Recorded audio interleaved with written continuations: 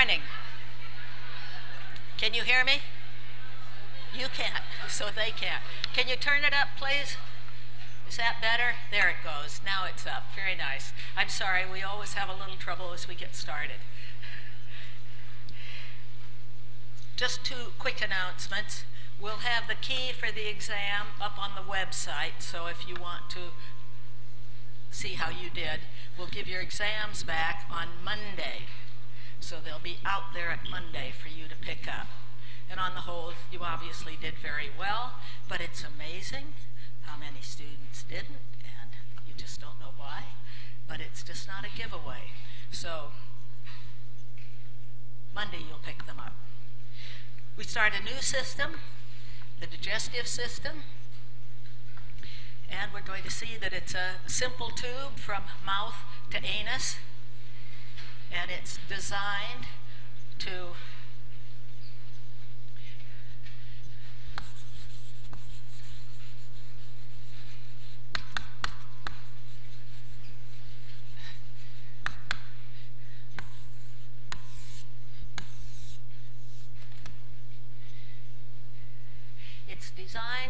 prepare food.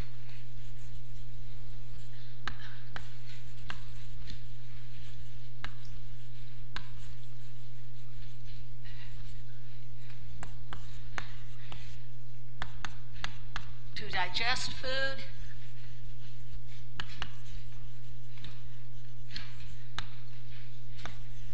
And to absorb food.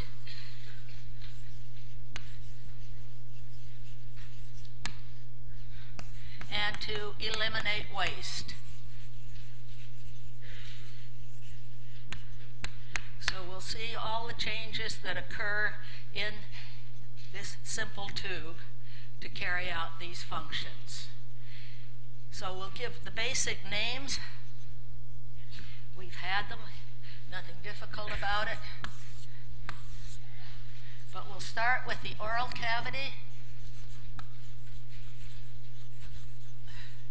What follows the oral cavity? No. What part of the pharynx? Nasal pharynx?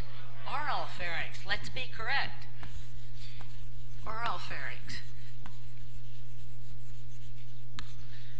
And then the esophagus. And then what? What's next? Pardon? Stomach, sure. And after the stomach, small intestine.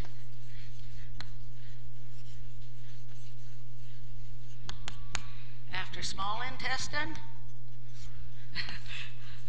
large intestine.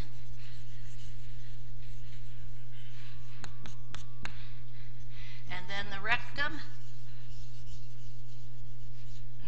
And then the anus. So we'll see how these will change, what their basic picture is, and how they differ. In the oral cavity, we're going to have glands. So we'll have salivary glands pouring in.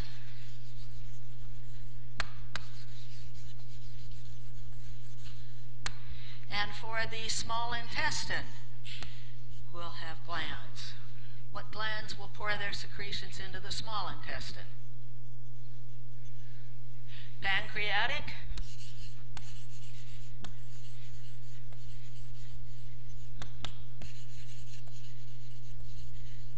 And the liver. The liver forms the bile, right? Liver is a gland. Will form bile, and bile will go into the small intestine. So this gives you the basic fundamental divisions. So let's start and work down from the mouth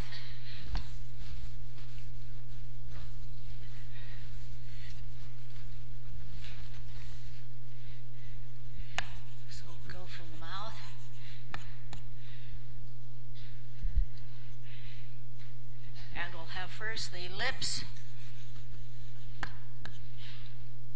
What muscle forms the lips? The orbicularis oris, right.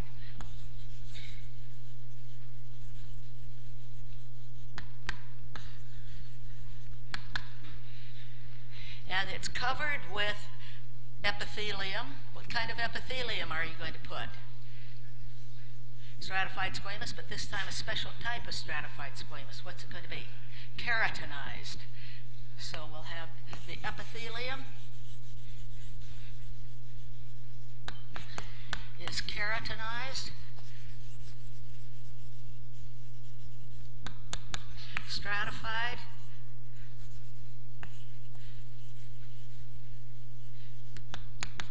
Squamous. And what is keratin? Keratin is an insoluble protein. Insoluble protein.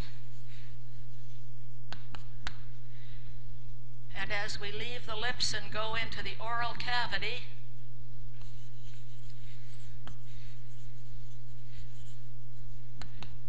the oral cavity will have just plain stratified squamous.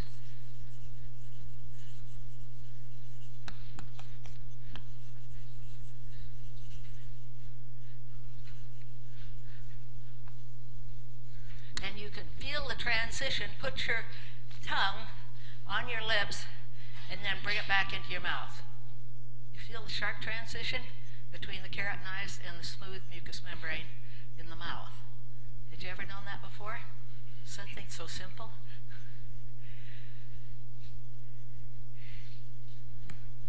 Now, let's look at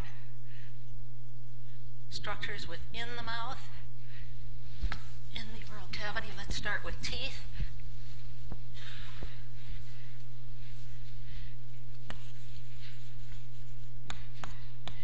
Teeth are the hardest structures in the body.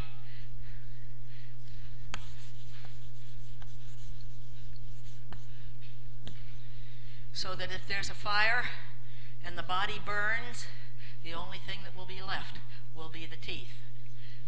Did you know that? No? Sure.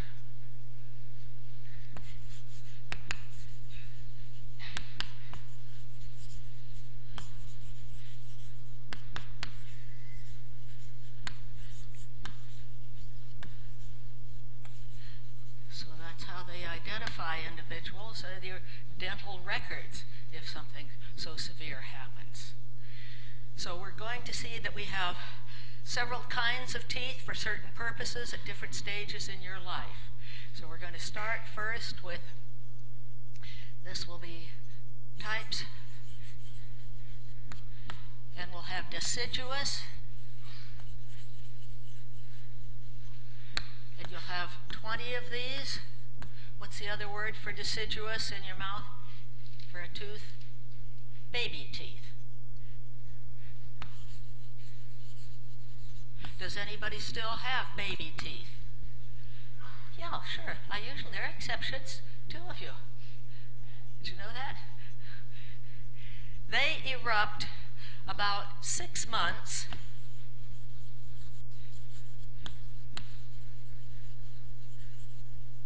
and continue to erupt until about the 2.5 year.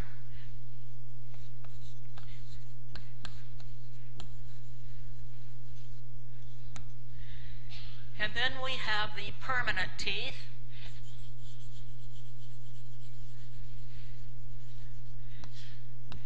How many of those do we have? 32. And they begin to erupt about 6 years of age.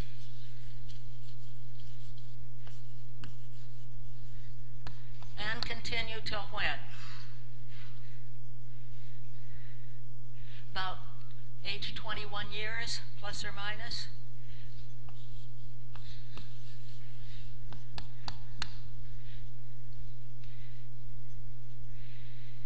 So let's look at our permanent teeth, what kinds we have and why we have them.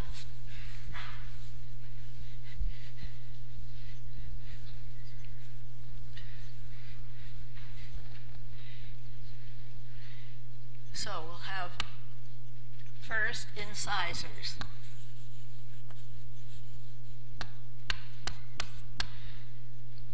How many of those do we have? 8. And what are they for? Just put your tongue between them. What do? They cut that sharp edge, right? So they're for cutting.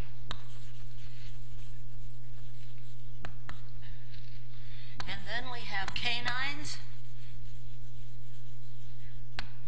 How many of those do we have? 4. What are they for? Tearing. You get a really tough piece of meat and you put it there and pull on it, right? Or a candy bar or whatever. So they're for tearing.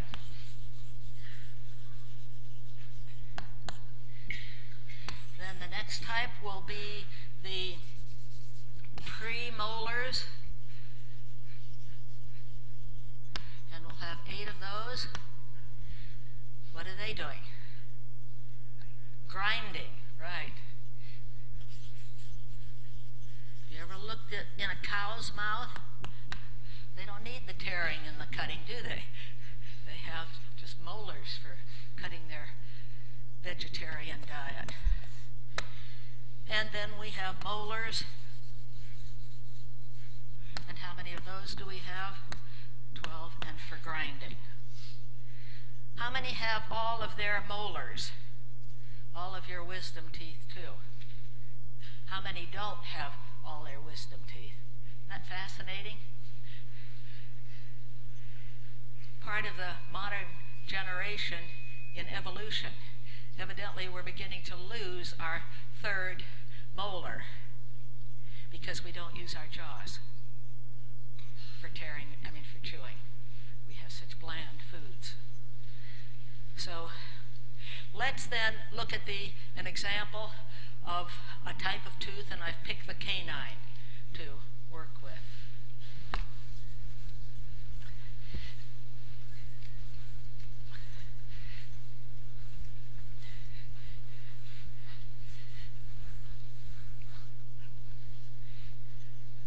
So this will be the structure of the tooth. And we'll take a canine as our example.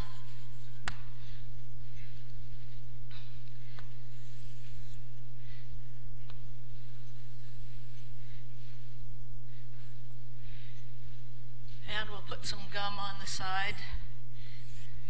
Here's the gum layer.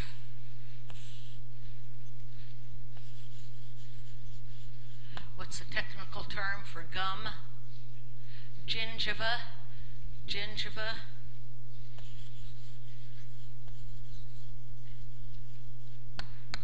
So when we get inflammation of our gums, what do we call it? Gingivitis. Good for you.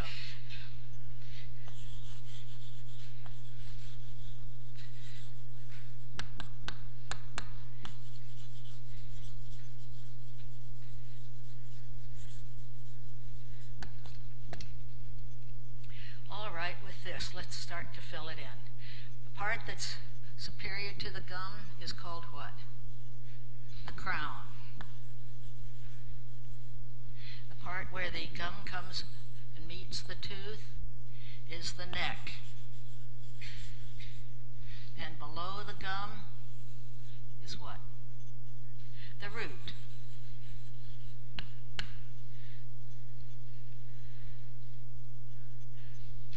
Let's put in a little more. Let's follow the root canal up the center of the tooth. This will be our root canal. And it will expand into a pulp cavity.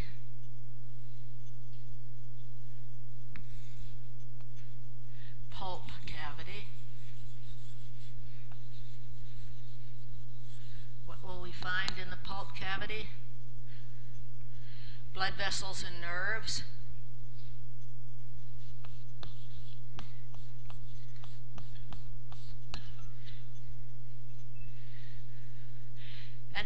can begin with the layers.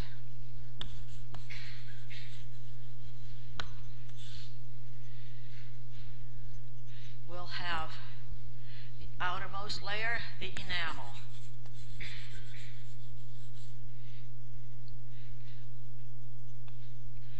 And then we'll have the dentine.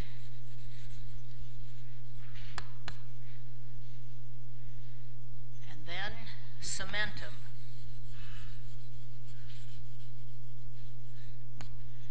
And next is what?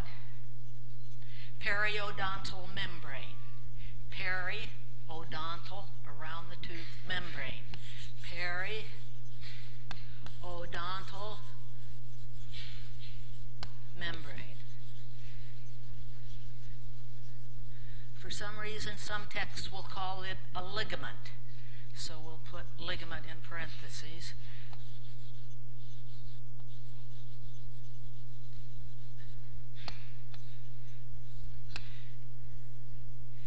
All right, let's color these in.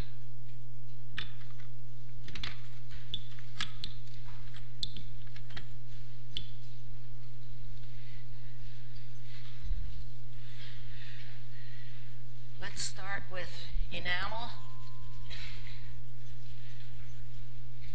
And it will be our outermost layer that projects above the gum. It comes down a little bit below the gum.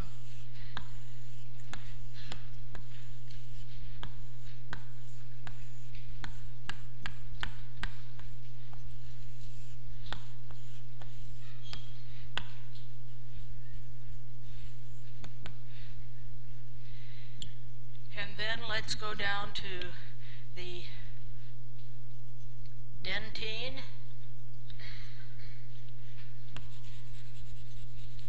which will be most of the tooth.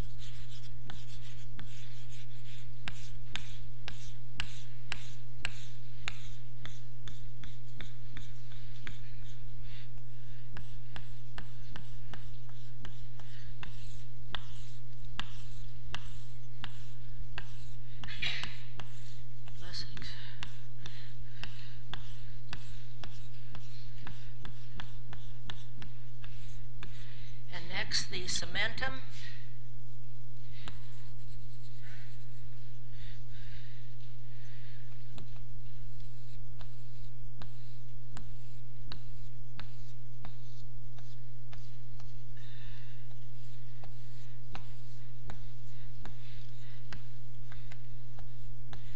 And next, the periodontal. Sorry.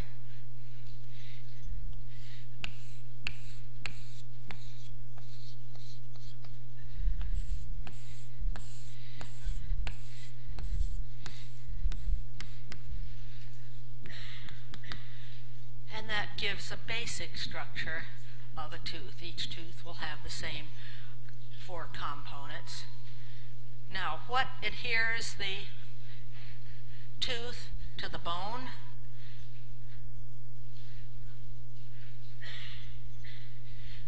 Bone out here.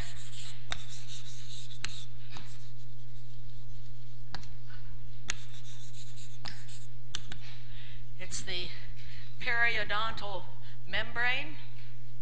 As you can see, it's adjacent to bone, so it adheres to tooth. Periodontal membrane.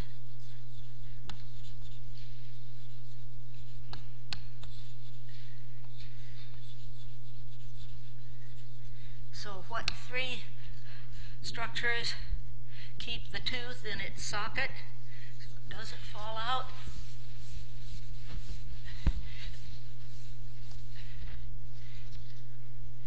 Keeps tooth in socket. Well, 1, the gingiva.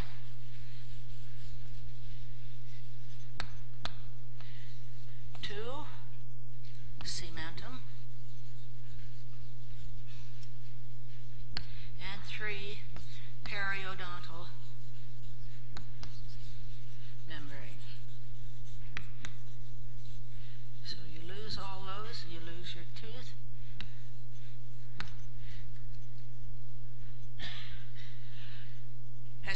get older, they lose their teeth because the bone resorbs around the tooth.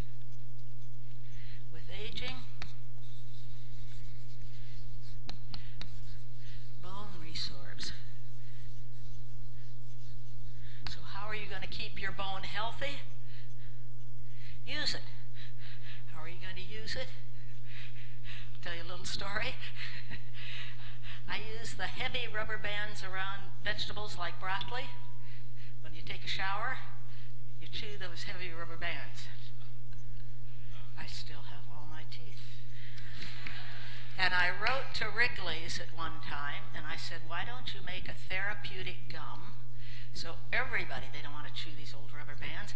Give them something that tastes good to chew while they're taking their showers. And they said, our customers are very pleased with our soft Wrigley's gum. And they sent me a huge carton of Wrigley's gum. So it tells, if you have ideas and you want a product, suggest a change and see what you get. We'll take a... Anyhow, the point of the story was that the soft gum doesn't do anything for keeping, but the blood flow, that's what you see here. It's just like the brain. We learned you use it or you lose it. Your muscles, you lose them if you don't use them. Your bones do the same thing, so you have to use your bones. This is our health course. We want you all to be very healthy, so keep your teeth.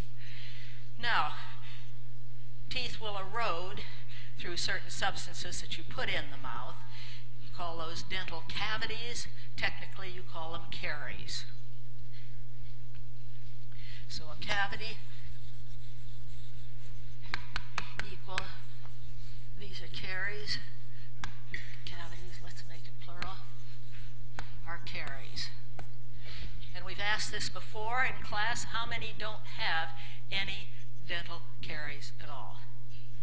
You have to turn around and see it. It's a nice group of them. How many only have one? How many only have two? And the rest of us all have many more, right? But it shows. And what do we put in our toothpaste and drinking water today to prevent these? Fluoride. What country have you been to where the toothpaste says absolutely no fluoride in our toothpaste? I saw that in Kenya, because their soil has so much fluoride that their teeth are mottled because of too much already. So they want to guarantee that their toothpaste has no fluoride. So different ways to look at things, but teeth are very dynamic, and we want you to maintain healthy ones so you can chew your food so it can digest. Now let's go to the tongue, another structure within the mouth, the oral cavity. Please.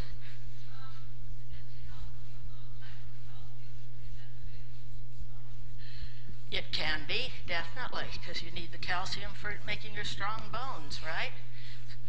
Strong teeth, strong nervous system, strong muscles. You've learned a lot about calcium and its essential role. So now we're going to go to the tongue. And you say, well, it's just a muscle mass covered with epithelium. Let's see how dynamic this tongue is. So we have epithelium covering it. What kind are you going to have? Stratified squamous, sure. Stratified squamous. But you'll see little rises in it on the surface.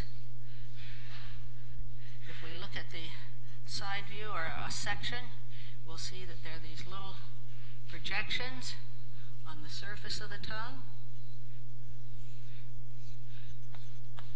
Projections.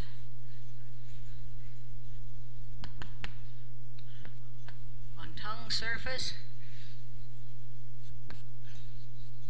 What do we call them? Papillae. Papillae.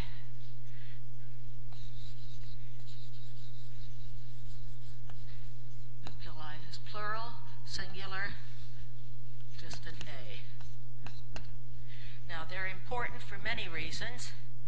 We're going to have them covered with epithelium, so they're going to have stratified squamous epithelium on these projections.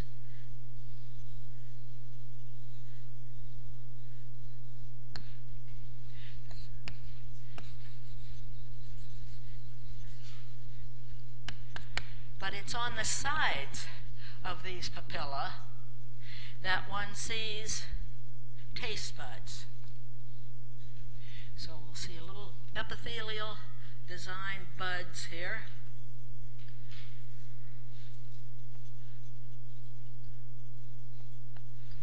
On the sides of our papilla.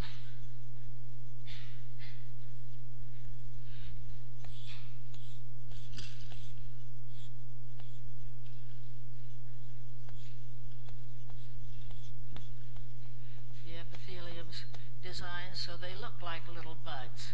The nucleus down here, this will be a taste bud, and then it will have its nerve fibers surrounding it.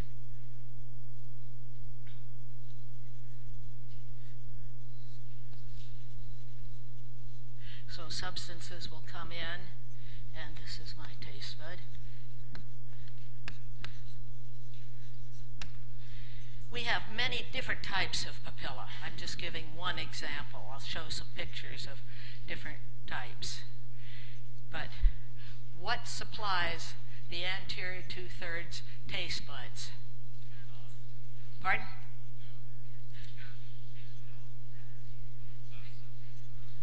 Seventh nerve, right. What supplies the posterior 1/3 of the tongue's taste buds?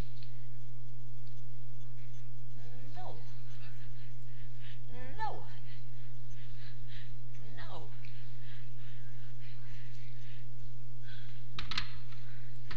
How quickly you forget. Pardon? Glossopharyngeal, sure, I heard it way back there. Did you say it here in the front? We didn't hear you. Sorry, I apologize. Right, you do remember. All right, well now we've talked about the epithelium. There is skeletal muscle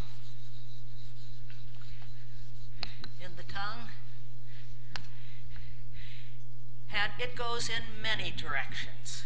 The tongue is very versatile in its movement.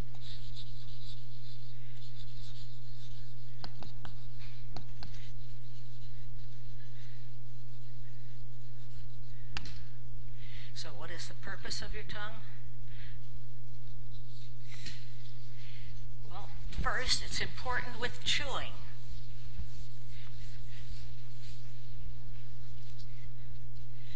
Purpose 1, chewing. Just try to chew without using your tongue. Your jaw just goes up and down, doesn't it? So all the food will come crunching out. So all the time you're chewing, that tongue is pushing the food back between the teeth, between the upper and lower teeth. So it pushes just basic things to appreciate. Food between upper and lower jaws. Then, another function, swallowing. Try to swallow. Sit there. Try to swallow without moving your tongue. You feel sort of helpless, don't you? Nothing happens. You can't swallow without moving your tongue. So swallowing, just fundamental. And the purpose of swallowing then is to take the food back into the oral pharynx. Pushes food back in oral pharynx. Now, another very important function is speaking. Turn to the person sitting next to you and try saying a sentence without moving your tongue.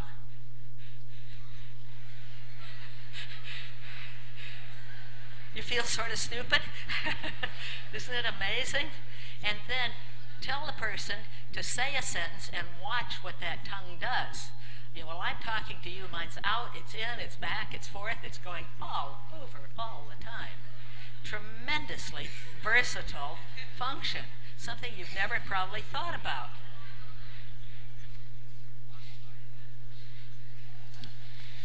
All right, so now we're ready to bring the food back from the mouth into our digestive tract. Let's look at the layers of the digestive tract.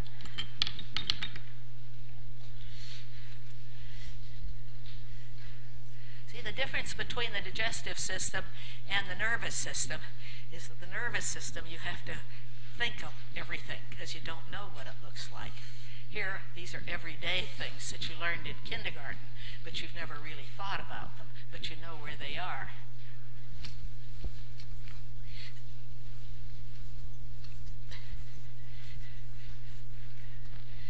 All right, so layers of digestive system.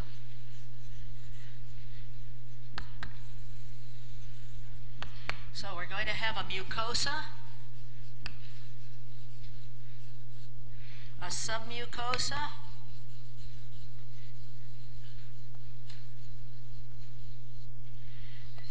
a muscularis,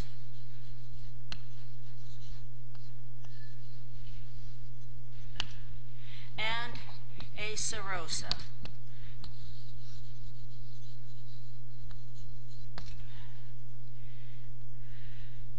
And these are found throughout your digestive tract.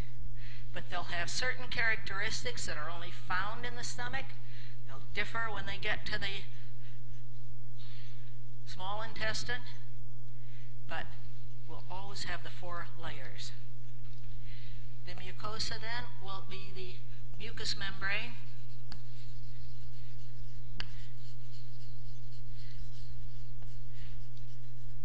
which is the epithelium.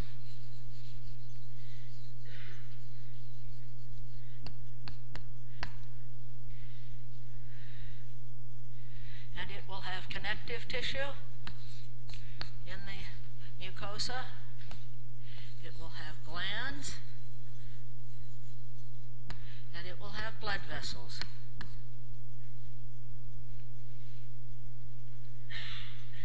The submucosa will differ because of its amount of connective tissue, because it's the part that will allow swelling of the tube. If you swallow a big piece of apple, it's got to expand, and it's because of the connective tissue. So we have loose CT,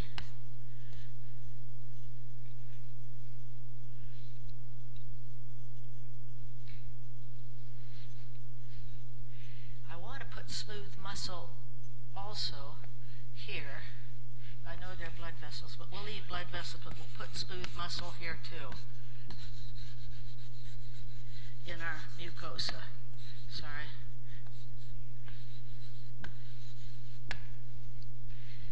And now we come down to loose connective tissue, blood vessels, and nerves. And then our muscularis will be smooth muscle.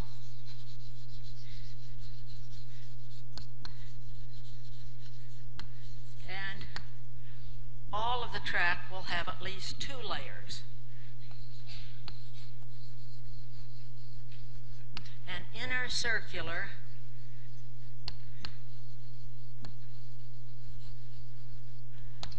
and an outer longitudinal.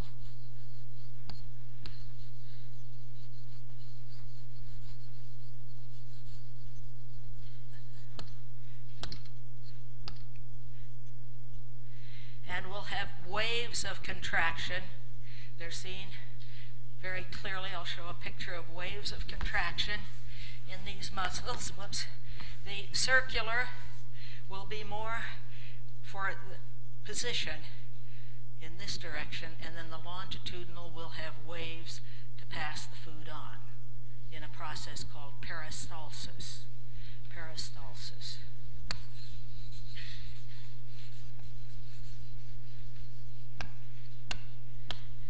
It's the muscle contraction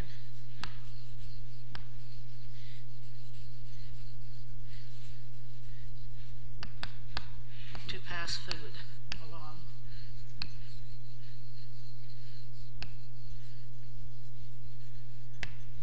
When we get to the stomach, we'll see that the stomach has 3 layers, because the stomach has the function of churning, not only to pass it along, but to churn, to mix. So 3 layers in stomach. The rest of the tract only has 2.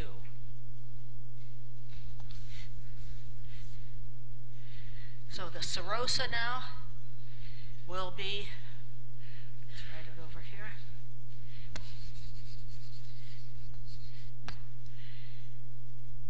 Will be epithelium. No, it won't. It'll be connective tissue.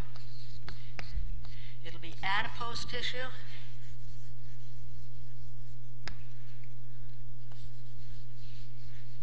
It's where the fat is stored. And then we'll have blood vessels as well. This is just main to show the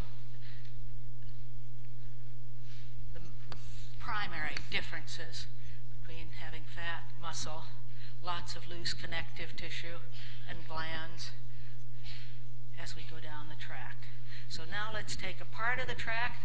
Let's take the esophagus.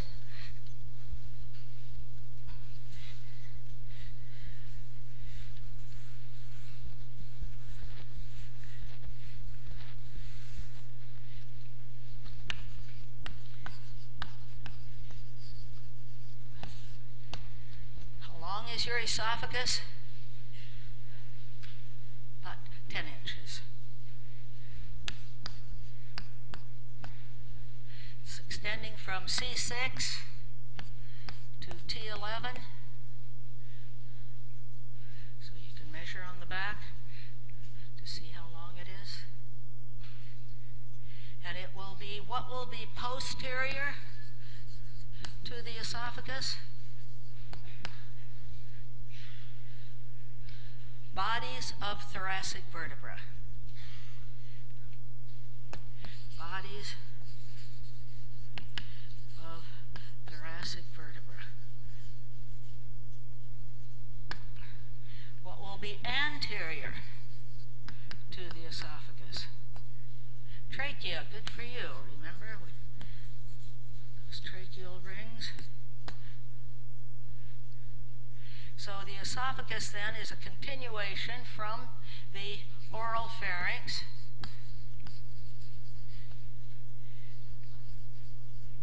down to, where is it going? Stomach.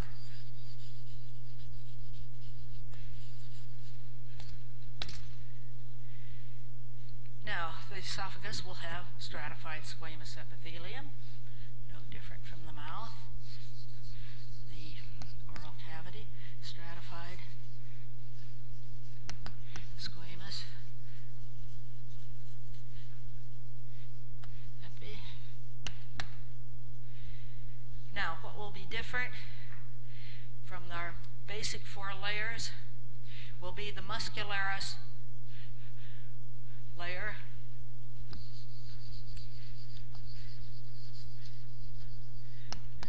It will have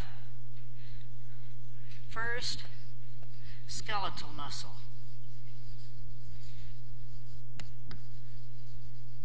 That's for the first third. The second third, it will have a mixture of skeletal muscle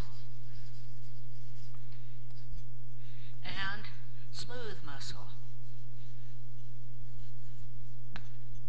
And the lower third will have all smooth muscle.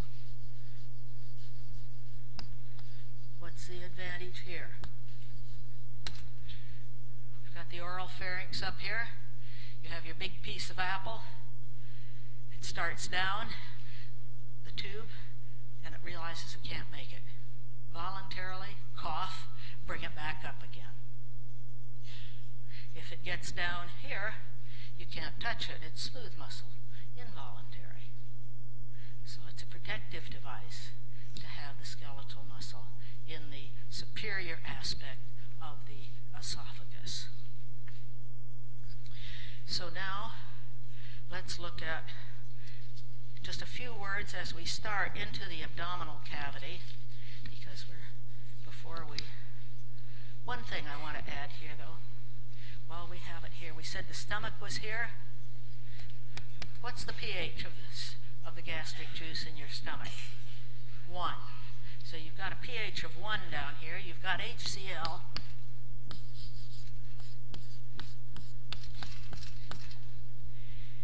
And sometimes, for some people, more often than not, that HCl will get into the lower part of the esophagus. What do we erroneously call that? Heartburn. Has nothing to do with the heart, but it's close to the heart, so felt here when the person came in. Must be, they didn't know their anatomy. So, HCl in lower esophagus equals heartburn.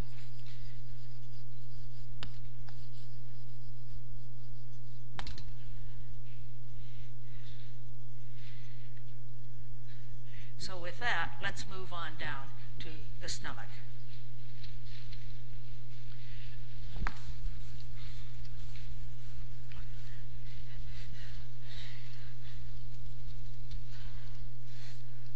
People, when they ask, they have a stomach ache, they always point to the area around their umbilicus, and you know how wrong that is. So let's find out, as young anatomists, where your stomach really is. So position.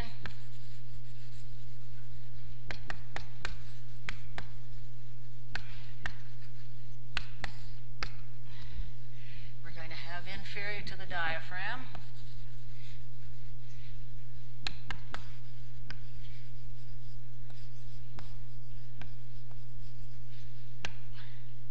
And we're going to have a midline.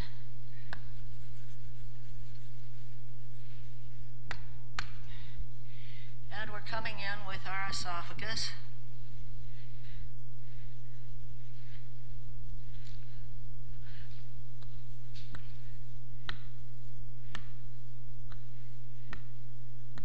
And so where it's ending was about T11.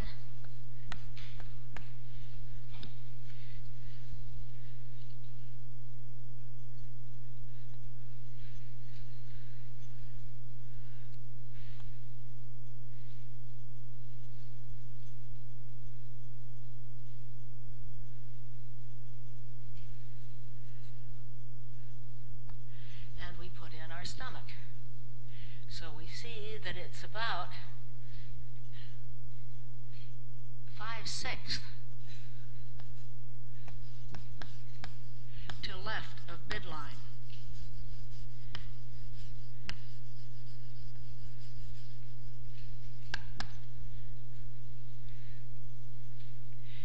And we now can put in the parts.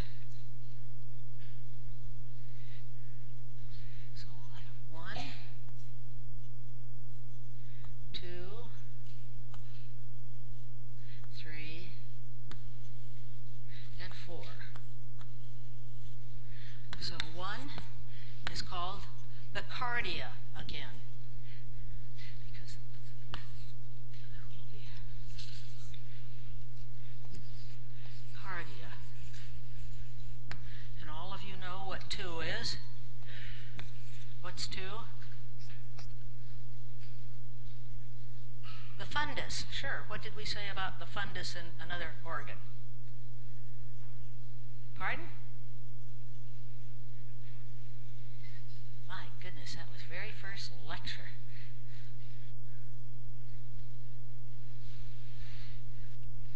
What sits up here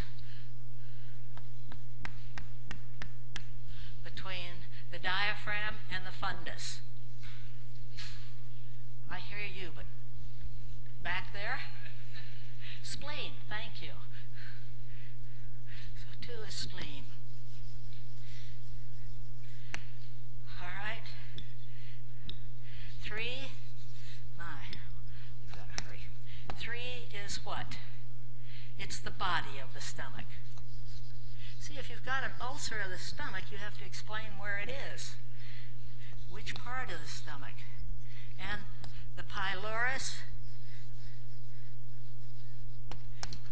is 4. And here we have a valve. What do we call this valve? Pyloric sphincter.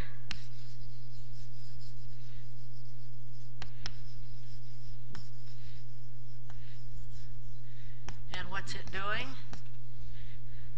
It's allowing the chyme from the stomach to go into the duodenum. Chyme goes into small intestine. And at the beginning, it's called the duodenum. Duodenum. All right. Well, we'll have to stop there and show slides.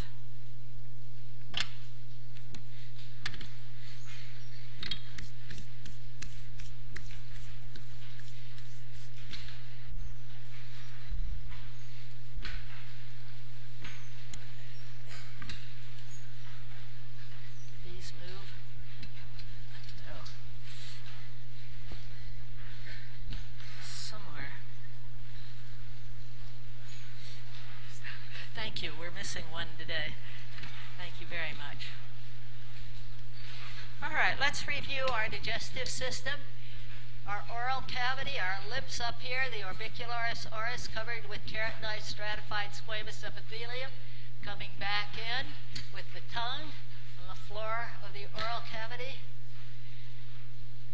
The oral pharynx, here's the esophagus, coming down into the stomach. You can see curved to the left of the midline. And then we'll join the duodenum here. In the next one, this is the lip, showing stratified squamous epithelium. In the next one, this is a scanning EM of the tongue surface, so you can see the papilla. They're different kinds, different names, circumvallate, filiform, and so forth. I just gave you an example. Next one. And here's your papilla with your stratified squamous epithelium. And here are the taste buds along the side. In the next one, this is a scanning EM. What does it look like to you? A rose? How about a cabbage? This is a type of papilla. Isn't that amazing? You see why it's important to brush your tongue as well as your teeth? All these crevices here, this is a type of papilla. This is another type with all these layers around them. Next one. And we're coming in showing the tongue attached to muscles. It's got complex muscles to give it movement. As we said when we were talking, it's going to swallow, push the epiglottis down, and go into the esophagus.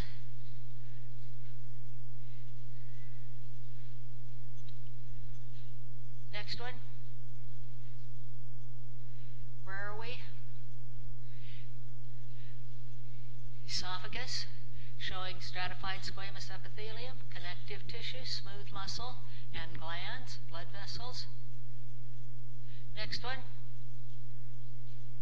This is peristalsis, showing muscle contraction, waves of muscle contraction. Skeletal muscle doesn't have waves. Smooth muscle has. We need it all the time, bringing substances down our GI tract. When we were in Africa, we learned that the common carotid of the giraffe has peristalsis to get that blood up that 15-foot neck. All these adaptations. In the next one. And where are we? This is esophagus. Look at the transition when we get to the stomach. We're going to change entirely at the stomach.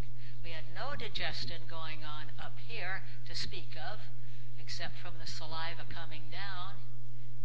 But here we've got to have lots of glands. So next time we'll learn all about the glands in the stomach that will be producing the gastric juice to start massive digestion. All right? And we have our 131A on speech pathology today. She's terrific. She'll show you what happens.